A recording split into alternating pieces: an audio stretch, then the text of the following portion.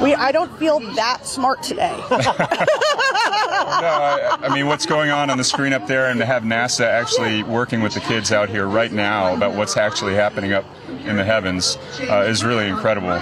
And of course, can't say enough thanks to the Spurs, to Frostbank, to UTSA, to my colleague, Councilwoman Adriana Rocha Garcia, who has really conceived this idea of making it a STEM playground for kids. It's really a wonderful opportunity to show collaboration in our community as well. You know, you think back to the early days of like the manned space missions, and at Brooks Air Force Base, they did a lot of the physiological testing for the astronauts there. Now we have Southwest Research. Maybe something else can come along, because Southwest Research obviously sends up missions into space all the time. What else can we do here? Well, Southwest Research is a very underrated aspect of space exploration, and the satellites that are being launched every single week in this world are a lot to do with the research that's happening at Southwest Research, and the fact that they plug in globally with a lot of different entities that are working on making this safe.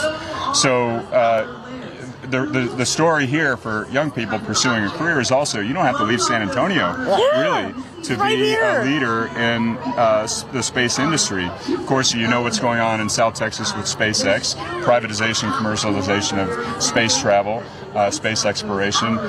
There's incredible need for policy making with regard to the number of satellites that are now up there and our ability to keep it safe and habitable in the future. So it's really limitless in terms of where this can lead for young people who are out here today. Yeah, between San Antonio and Houston, it's really, pardon the pun, like the hub, right? Well, and also, what a great way to showcase the Rock, this Spurs Human Performance Institute and training facility. This is really meant to be a public place of convening. You see that Jumbotron in the background? Tell me there's not a better place to watch a road game for the San Antonio Spurs. I can envision many, many celebrations in the years to come out here. Oh, and I was talking to some folks, and they said, "Oh, you're going to be at the Rock at La Cantera." I haven't even been there yet. Check it out for me. Well, we are right now. So there you go. As you were talking, I don't know if you heard, but I had one ear back there, and they're talking about, so every star explodes and becomes a supernova, and I'm looking back, and how many kids are sitting there and just wrapped with attention. Yeah, and to think they're not in class right now. They're actually in outdoor class, but they are absolutely absorbing this. This is going to be something they remember for the rest of their lives. Yeah, for sure. Get rid of these darn clouds. Well, okay, I'm a meteorologist. You're a mayor. Come on. Well, I believe in the power of prayer, and so I have been praying very hard that the experience is magnificent. Maybe we could get a break in the clouds, but even still, what's going to happen here in terms of the darkness? And I mean, you've been saying it all week, Mike.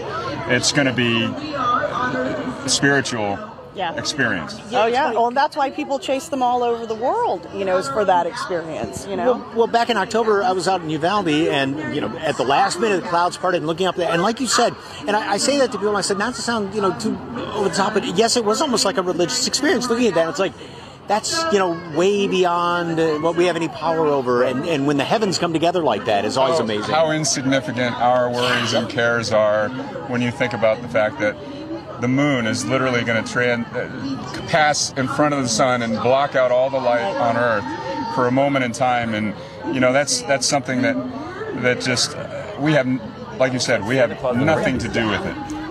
Yeah.